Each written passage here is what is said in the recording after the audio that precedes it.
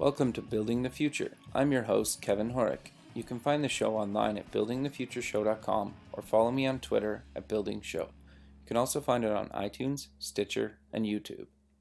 I'm excited to announce that I am now a brand ambassador for the Business Rock Summit in Manchester, England, April 21st and 22nd, where Steve Wozniak is headlining. More details at business-rocks.com. Welcome back to the show. Today we have Lucas, and later on we'll talk to Agne from HWTrek. Lucas, welcome to the show. Hi, Kevin. Hi, guys. It's great to be here. Yeah, thanks for agreeing to do this. I think what you guys are doing is really exciting and really needed in the industry right now. But I think before we get into the startup, let's maybe get a little bit of background on yourself, and let's talk about kind of where you grew up. Yes. Actually, I spend most of the time here in Taiwan and in Asia. Okay. And but I did have a little bit of experience in the U.S. back in like childhood stage. I spent probably years on the East Coast. Okay. So what made you kind of move from Taiwan to America when you were younger? Well, that's the typical Chinese story back then. The parents want to have a better life for the children, so they try to get the college or the degrees there, and then bring the child there, and then hopefully the kids can have the better education environment. That's the typical story. Sure. So that's why we were there with the parents, and then to experience the UX education environment there. Right. So once you were done kind of post-secondary, you ended up going back to Taiwan, or how long were you in America for? Well, actually, it's on and off. My father tried to get a PhD there, so our family is like moving with him for years on and off. So, and then when around the high school, then they asked me just one question. So do you want to stay here or you want to go back to Taiwan? So unfortunately, I picked the last answer. So that's why I spent most of the rest of my life here. Then how did you get into technology? Actually, I had my major it's business and finance. Oh, okay. And then and then I just can get excited about the numbers. Okay. I know some numbers matter a lot, like in the Wall Street, right? But I just can feel the excitement about the numbers there. So I decided to go to the technology companies to try to see what make people excited, actually. So then I kind of joined this manufacturer, typical manufacturers in Taiwan. They help people to build the wireless stuff. So then I started my career there in technology and never went back to the numbers, finance, or whatever.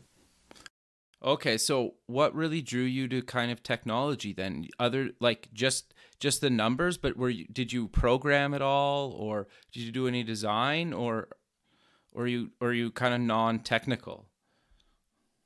Yeah, this is a good question. Back then I was the so-called product manager. Okay. I kind of lead the team. Yeah, I kind of lead the team to define the products, to define the market, and then to give the so-called engineers the specification about what they should do or what they should build, and then I lead them to which way to go, what kind of product to build. So back then that was like I spent 5 years. Then I built the RFID. I'm not too sure you still remember this phenomenon. Like yeah, totally. 15 years ago. Yeah, the Walmart like to yell at the world, say we're going to have the revolution of the logistics, and then everybody is like crowding, like going to be join like a crazy things. Everybody want to be piece of that. Sure. And then so back then, yeah, we were one of them. And we built the good technology readers. Back then, we competed with probably only like 10 of the companies in the world can do that. We are one of the 10. Oh, wow. So I start to understand that when you do something, that's the first thing I learned about the innovation.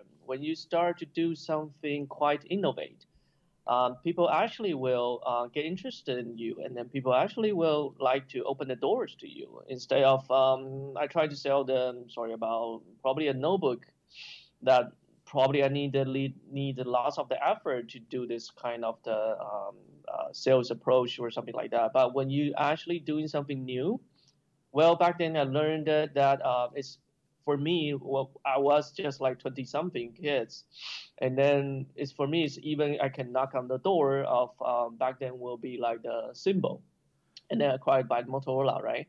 Okay, awesome. So it's very yeah, it's kind of experience that inspire me that when you do something new, and then the world you're facing will be totally different.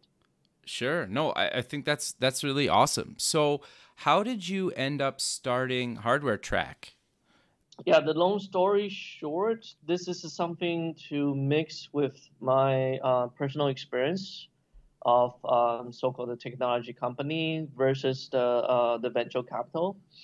And because what I learned from the both experience is actually people spend more time to find the right resource instead of to solve the problem themselves.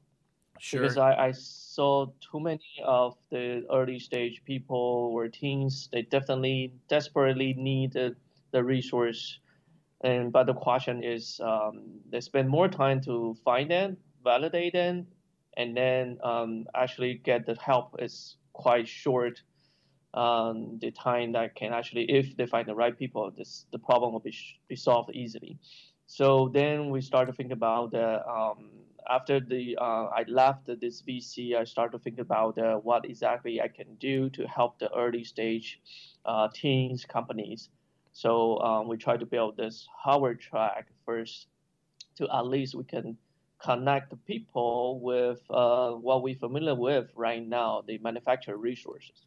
Sure, because I think what you guys are trying to solve or are solving is actually a really big problem. There's been a number of, Kickstarter campaigns that, they're doing a hardware startup and they don't realize or don't really understand how complicated trying to get something mass produced, right? Especially overseas. And I think what you guys are doing is trying to bridge that gap, and it's exciting. And that's what really appealed to me about you guys. And that's kind of why I wanted to have you on the show. So I'm curious then, how do you kind of like, if I want to build a hardware thing, how do I go about, getting your help? Okay, yeah, this is good questions. It's kind of easy. First of all, if I assume that you have at least a good team, like 3 people, right? And then if you have some kind of guy who do a little bit like the engineer hardware a little bit, so you can go send any kind of the request on the platform, and our project managers in-house will get in touch with you to go through the inquiries you have to give you some kind of clarify what exactly you're looking for. And then we will offer you a draft, the production plan or so-called the development plan, which means that we outlet the basic things you need to do before actually you can went to for the mass productions. This is not very short period. It's like usually it's like 6 to 9 months. Oh, wow. So we give you a brief plan that teach you a little bit about when to do what. Okay. So because the hardware things is like not like the software. I can always change the code. I can always change anything, and then through the OTA I can update that. But hardware, this is something. This is like physics. You cannot change that. Sure. Some of the process you have to follow that. So then, when we offer this plan, then we will start to offer you the resource for the particular stage you are. For example, if you are looking uh, for example, you just finished your prototyping on Arduino, and then you're looking for someone actually to proven your wearable things, and then we can offer you someone actually using the chipset you are using, and then they got the experience, so they can help you to design the double E things. So this is probably the one you should talk to first and to refine the whole design. Instead of right now, some of the problem we have is the teams. I'm sorry, the teams usually coming from the software services. So they a little bit jumped or skipped a couple of steps, and then they came to us, and then they want us to bridge them to the Foxconn, the world largest factory. They think that they're ready, but actually they probably 10 months away from that. Okay. So those are kind of things we try to teach them, and then we try to offer them the resource before they can actually approach the big companies like the Foxconn, or they are not ready for that. Right. So basically, I would come to you with almost like an idea, and you guys would help me build a prototype and kind of refine that prototype, and then you would kind of help me basically get it mass produced once it's manufacturable. Is that kind of how the whole process goes? Yes. I would say that it's like an end to end, but Okay. it's not like cover all by ourselves. If you come to us with only like the concept or the development boards, usually we will recommend you to talk to a few accelerators. We have incubators on the platform because they offer some good lessons, Okay. and then or the incubation program. And it's we try to build the HWTrek like the destination platform. So when you're here, we got the various kind of the service we can offer to you, and we are the guy to guide you to go which way to go. Okay, that makes sense. So you don't do any of the accelerators yourself, right? You just recommend people to go to some of them? Well, no, we don't. We don't do the incubation. We don't do the acceleration things.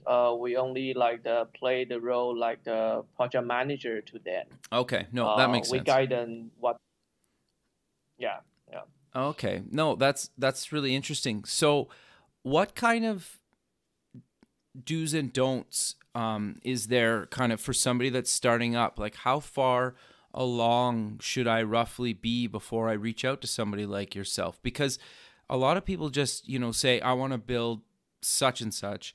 They post it on Kickstarter and they don't really know much about how long it's going to be or what it's going to do or kind of the full kind of technicality behind that. So how far should I be along before I actually reach out to you guys? Well, we don't reject the people. That's first thing. Okay. But we do recommend them. We do recommend them to be at least having few working prototypes. Okay. Which means that they are a little bit graduate from using Arduino board or something like that, or Edison, and they kind of can do their kind of prototyping, lay out the board by themselves, or 3D print the outlooks of the project, something like that. And they did a little bit like the proof of concept, which means that it will works. It's not like we're going to reject you. Say, I want to build this the flying car, right? Sure. We all know you have the good idea. Probably you have the knowledge of that, but it's something like that you have to proven that at least you have something fly already. Right. Not very stable, so we can take over from that. But don't just come to us saying I want to build a hoverboard or something. I got you. Yeah, you have to kind of have a working prototype that your idea is valid and is buildable, basically, is what you're saying. Yeah, that makes a lot of sense. So yes. I'm curious then, kind of, do you just do kind of tech projects or do you kind of do things outside of that space? Like if I want to get anything manufactured at a mass market scale, will you help me with that, or do you just stick in the tech space? Yeah, this is another good question. Given our understanding, of course, in the networks, we can do anything, but we cannot do anything good. So we picked to do only the IoT related products. something like they kind of internet connected, and then with WE components inside it. Others, there are a couple others people coming to us for like the very fine design of the shield of the iPhone or something like that. But we just like talk to them, and then we just point out where to go. That's it. We don't more aggressively help those kind of projects, but we don't reject them, but we don't aggressively help them. Our focus will be IoT related projects. So is there any other kind of do's and don'ts that you recommend to people that are kind of looking to get into the space? I think right now, from my personal perspective, I think right now is the people are always talking about that. This is the greatest era for the makers, for the creators. I have to agree that because right now, I think we encourage people with the good ideas, and then at least they can do a little bit proving that they should do something, build the stuff or products by their own. So we encourage that. But on the other hand, we also encourage people that you should focus on what you're good at. Sure, that makes a lot of sense. Yeah, so why we try to offer this kind of service or platform. The one of the goal is we love those kind of service. We love the people can do softwares. We love people can coding, and we love them to focus on that. So if they're going to build the hardware, we usually encourage them don't spend too much time in Shenzhen or in Asia in the factory. Don't do that. Just find a good partners and then focus on what you're good at. And I believe that you can have the great product or service to offer. And so this is only thing we try to remind the people a little bit. Okay, so I don't really ever have to come visit the factory. You guys just handle that? No. You do. You still Okay. have to. Okay. You still have to, but just don't like spend too much time because you think about it. If you are startups, you only have 3 people. So would you send 1 people like 6 months to in the factory just to fine tune the products or in the production line, which this guy has probably limited experience about what the factory works. So I try to tell people like software is a great world, so-called the hardware is. So this is 2 different worlds. So if you want to build something great, you should find the best guy from the both outside the world. Right. I seldom know people actually can like play the good role on both sides. This is rare. Okay. No, that's actually quite interesting. So, how do you guys make money off this whole thing? Do I give you a percentage of the company? Do I pay you kind of a salary? How does that work? Yeah, this is everyday question. So yeah, this given my personal experience, I am the starter right now. Okay. I know how hard I can find the money. And then I was the VC. I know I don't want my money to be wasted on some kind of service I don't know. So so what we try to offer here is we don't charge people for the online service. If the startups asking us to do some kind of assistance or help online, mostly, we won't charge them. We try to offer them like the extension service. But when people want us to go to the factory on site, which means that they want our people to go with them to the factory to verify something, to like to consult something with them, then we will charge them a little bit, a couple thousand. That's very few. Okay. So this is the revenue model. We're going to charge from the creators, from the startups. And in the future, and then I hope this is the near future, and we will get more revenue stream coming from the supply chain side, which means the business side, the enterprise side. We consider ourselves as the outer channel for the enterprises to access innovations or to access great ideas. So we help them to find good ideas to work with. So definitely we love to have some kind of fees from that. Okay, so when you say enterprise, so I would, like, if I'm a large company, I would come to you guys and say, I'm trying to build this product. I have a prototype. Help me get it manufactured. Is that what you mean by that? No. It's totally different. I'm sorry. Let me clarify a little bit. The enterprise we refer here is more like the supply chain, Oh, the okay. the factories for hardware manufacturers, chipset companies, Right, right? right, right. You definitely know lots of them. Yeah, right now they sponsor lots of the incubators, events, or kind of accelerators. What they're looking for is good ideas, and then they can work then in the future. I So got you. I think that our platform is a good place for them. Okay, so basically you're helping get them introduced to these big manufacturers, and then the manufacturers are basically helping people build those ideas and potentially acquiring and that kind of thing. Yes or no, but you can think like this. The easy way to think about it is you think the enterprise is looking for projects to work with.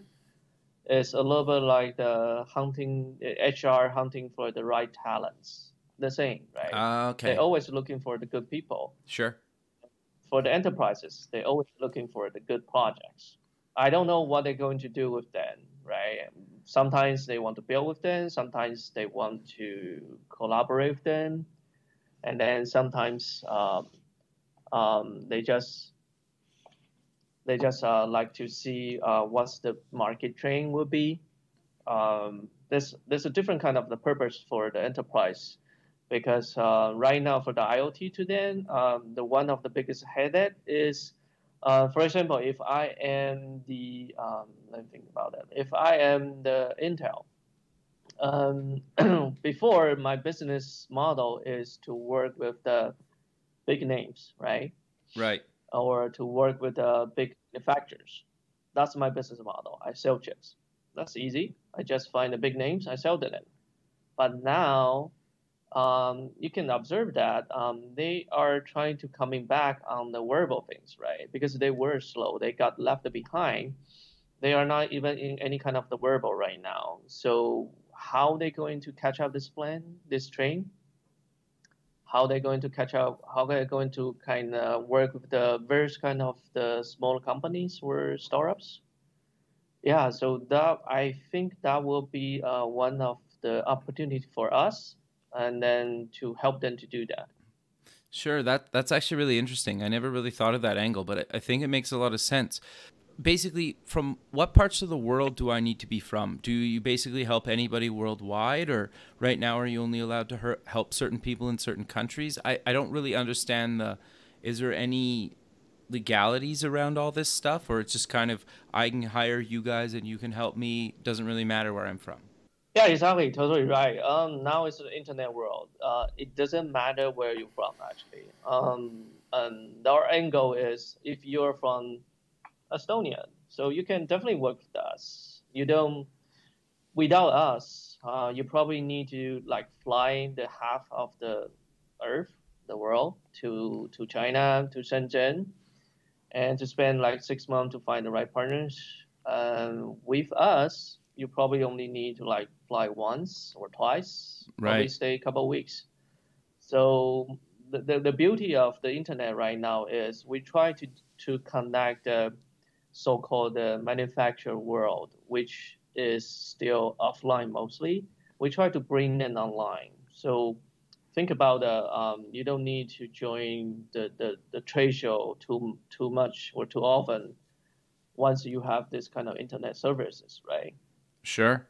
So this is the way to promote the platform, why we build the platform.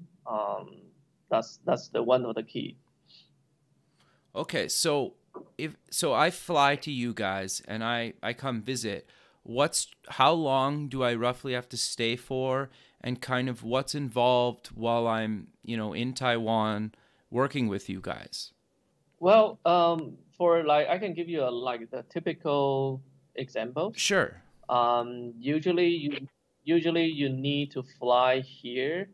Once we help you to find the right partners, you have to fly here to meet them and then sign a contract. Probably Okay. stay a week. That's it. Oh, that's it. That's Wow. it. That's first. No. That's first trip. Right, That's right. first trip. And then for the rest of the follow up, the working, supposedly you can do it remotely. And then when your product is mature enough, they're going to like in the production lines.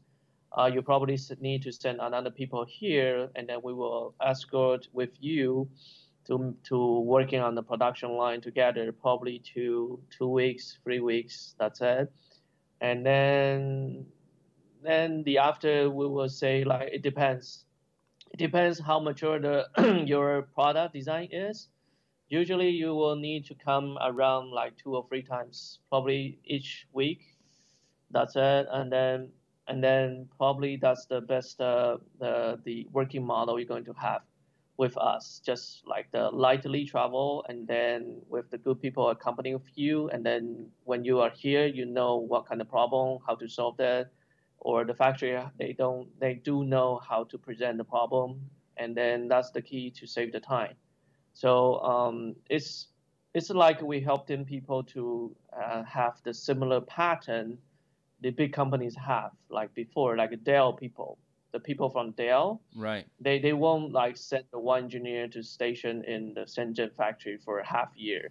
Probably they will do that, but it's going to be local hiring. But they're going to send probably just one engineers, and then to visit you the factory, and then to oversee the progress to solve the problem. If not, they should leave as soon as possible. And then Okay. that's the model we're going to promote. That's interesting. So you're basically telling me that if I was doing a hardware thing, I could basically have, as long as I have like a working prototype, I could basically have a fully manufactured product within a year, maybe a year and a half with you guys. Yes, yes. But wait. Okay. You missed one key. Okay. One key point is how mature is your design is. That's the key. Fair. If this is the part we're going to help to help the startup to understand how mature the design is. So that's the if you the scenario described, that's the best scenario. You Okay. have the very mature design. You have the verified lots of things. You test your prototypes many times. So yes, you're probably going to have your products produced in large quantity within 6 to 9 months, maybe. But most of the time, people have a little bit like the design issue because they think this kind of thing could work in like 20 pieces, and then they think that this 20 pieces could work, so the 200,000 pieces could work too. But it's totally different questions of that. So there's a huge gap between 20 pieces versus 200 pieces, 200,000 pieces.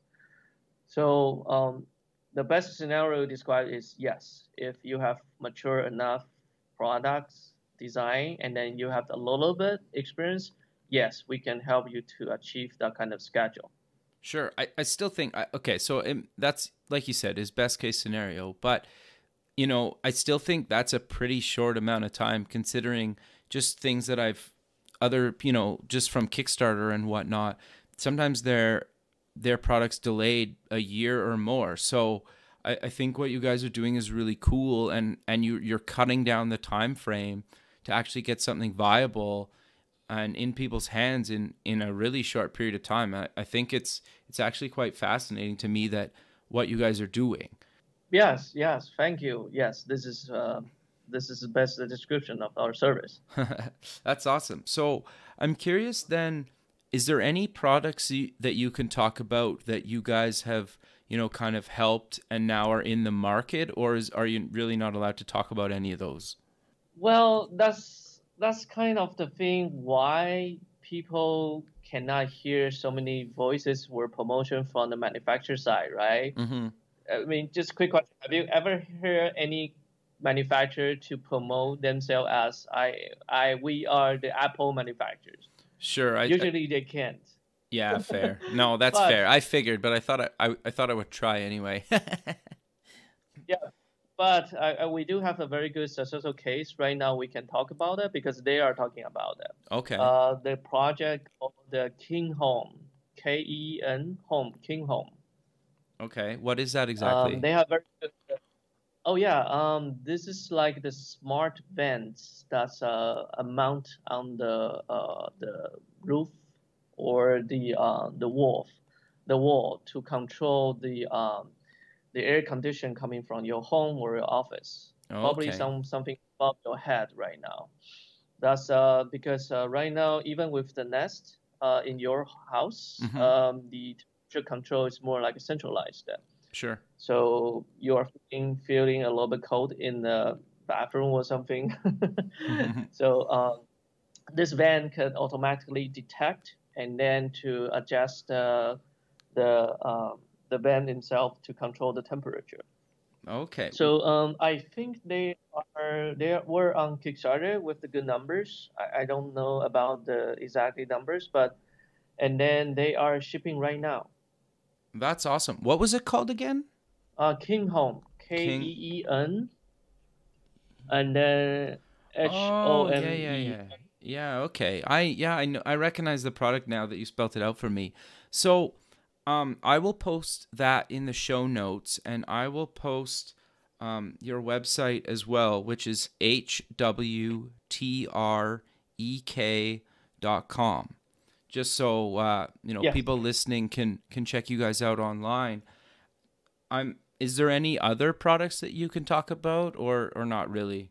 Well, unless they're willing to talk about that, but we do have some kind of projects or products. They are willing to be semi-open on the platform.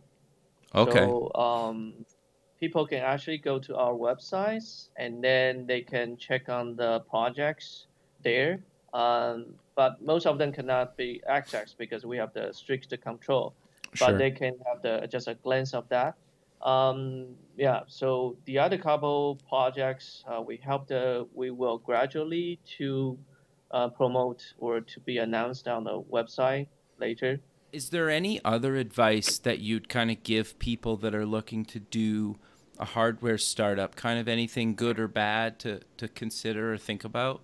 Oh yeah, there's one thing we can talk about is people always think about when they're looking for this kind of service or manufacturers. The first questions always will be, can you reduce the cost?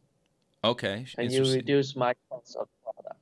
Yeah, this is the first question, but usually this is not the right question to ask because I want to share a little bit experience we have because when you think about the cost of the products, you should think about it as a whole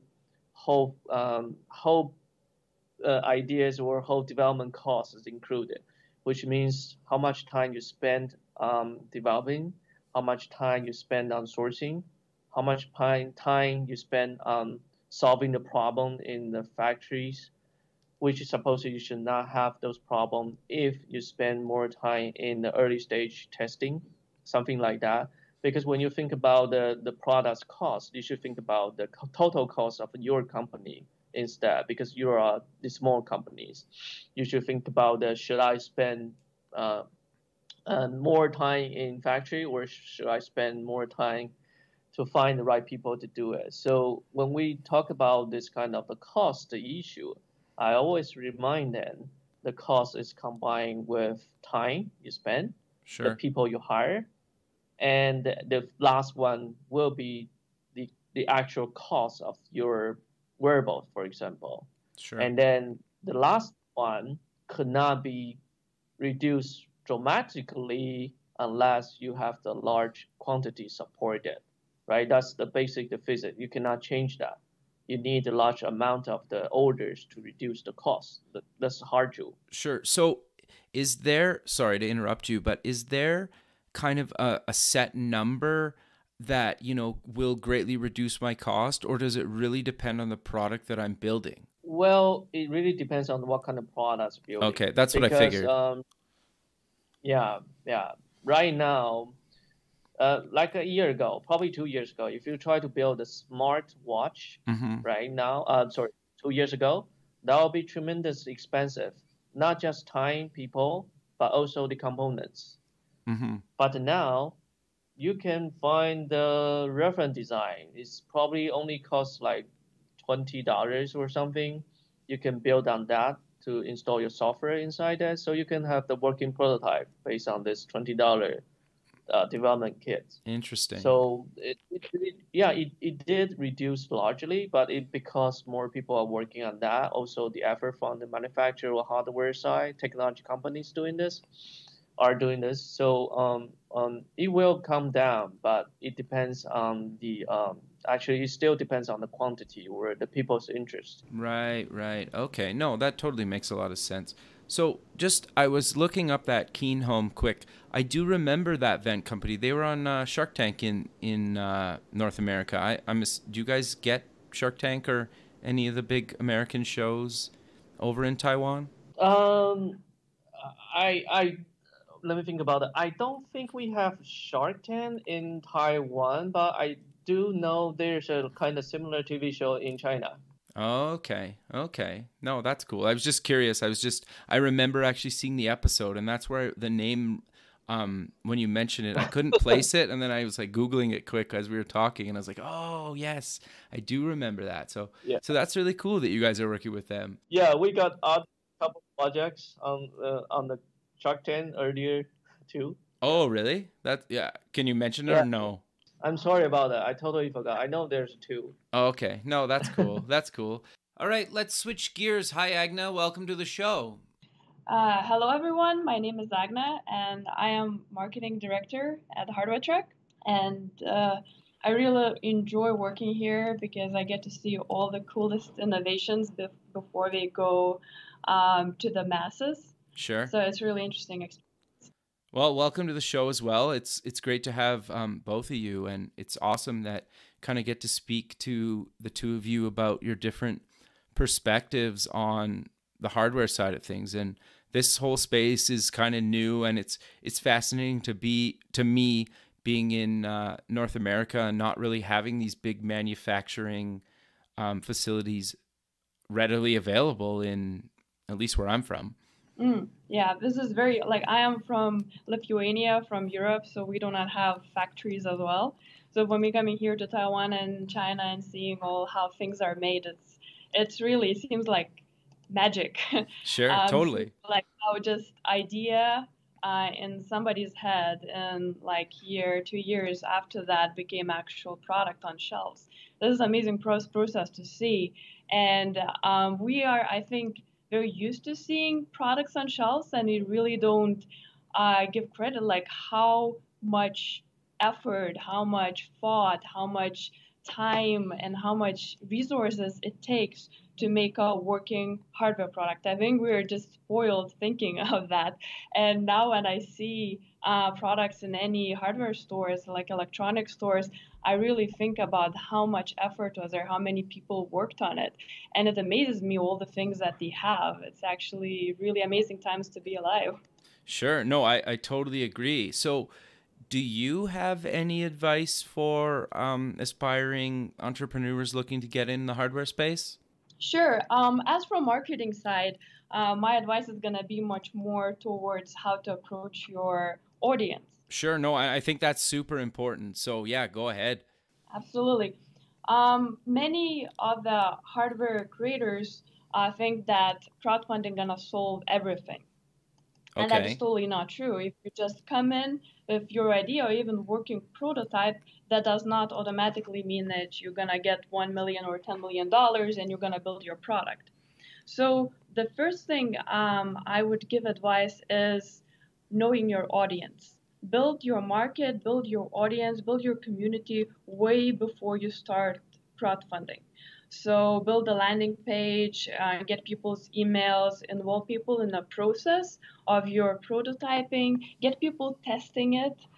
get people to know you, because this is amazing actually that through the internet now we can actually have direct access with the makers of all the things. So either it's clothing or games or hardware, gadgets, anything like that, they can have direct contact with them. So this makes this approach much more amazing. But then the makers, the creators, they have to realize that they have to build audience way before. And I see a lot of mistakes in this, because a lot of people who start hardware are from engineering background, and they're thinking more about, okay, these are cool functions of my product, but they fail to translate it into people's language, saying what are the benefits of this product to the end consumer.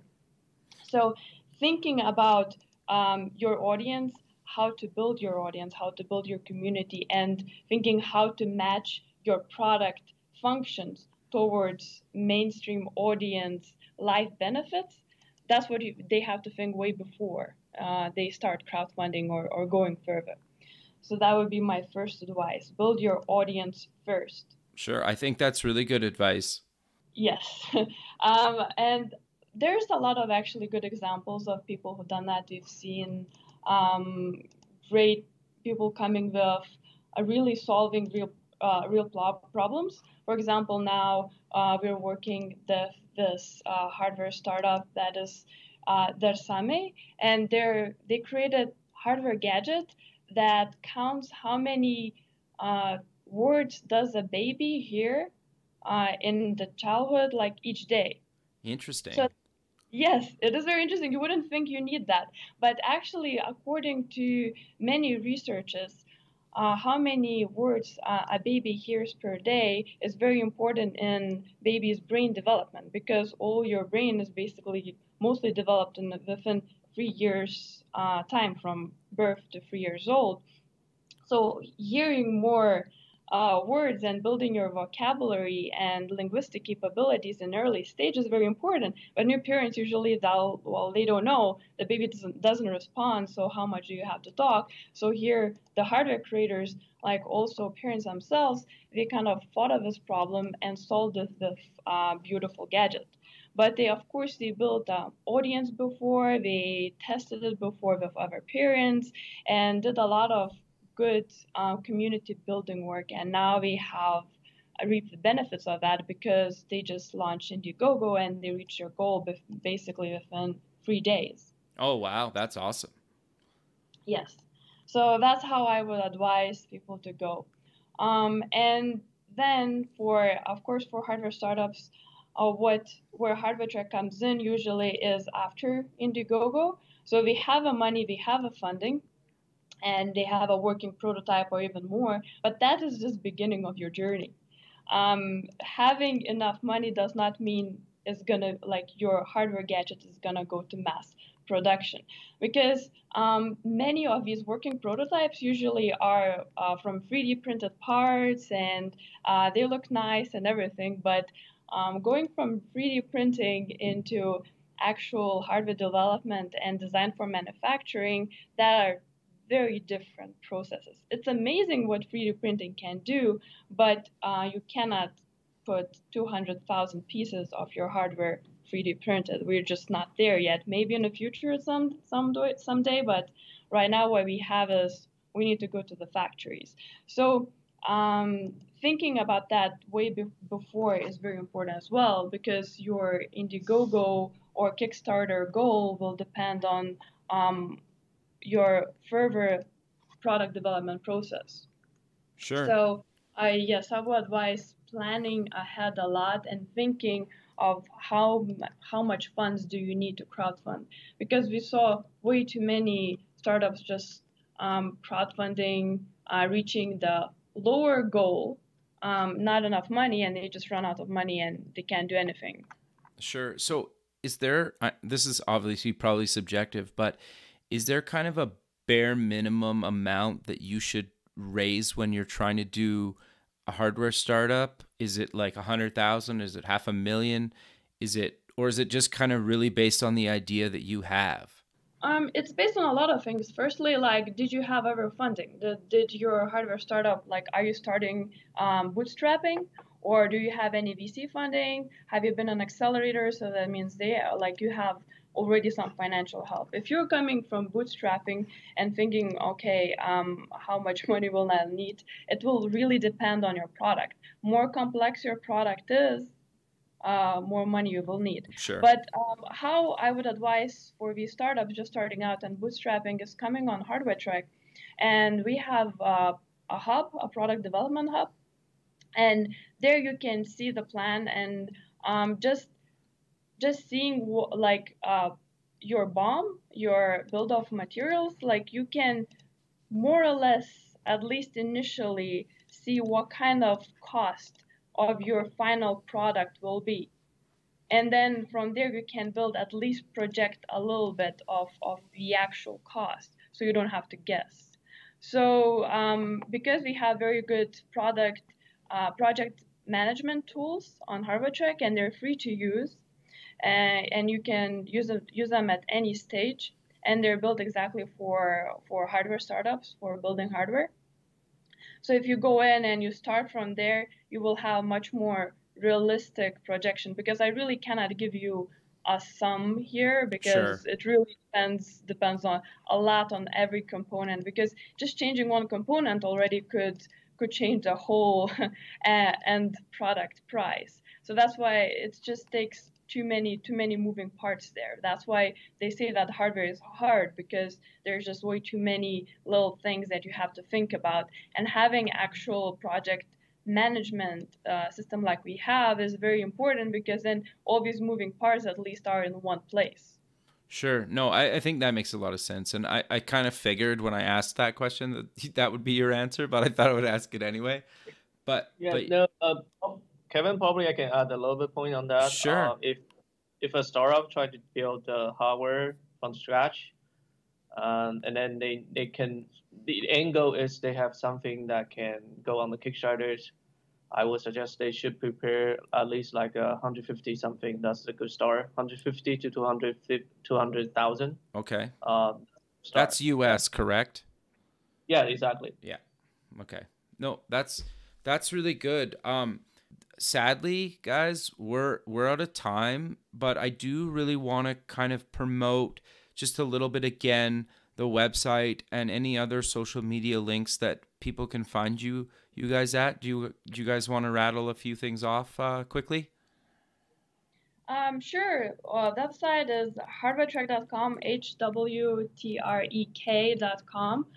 We have a blog, and you can reach the blog from the website as well, or you can just go blog.hwtrek.com. Facebook, the same, HWTrek, and we have active Twitter and Google Plus and all the other social media channels. So come chat with us, like tweet something, we'll tweet back. We're always active, and we want to engage with the community. Awesome. I think that's great. And I really appreciate you guys taking the time out of your day to do the show. And I look forward to keeping in touch with you guys, and maybe we can build something in the future. Of course. Sure. Thanks, Kevin. Thanks a lot for having us. Thank you for the opportunity, Kevin. Thank you. Yeah. Thanks again, guys. And we'll be in touch soon. Okay. Okay. Yes. Good day. Okay. Bye. Thanks for listening. You can visit past shows at buildingthefutureshow.com. If you're going to the Startup Expo on February 16th and 17th in Fort Lauderdale, Florida, and want to record an episode, please contact me. The music for the show is by Electric Mantra. Check them out at electricmantra.com. Until next time, keep building the future.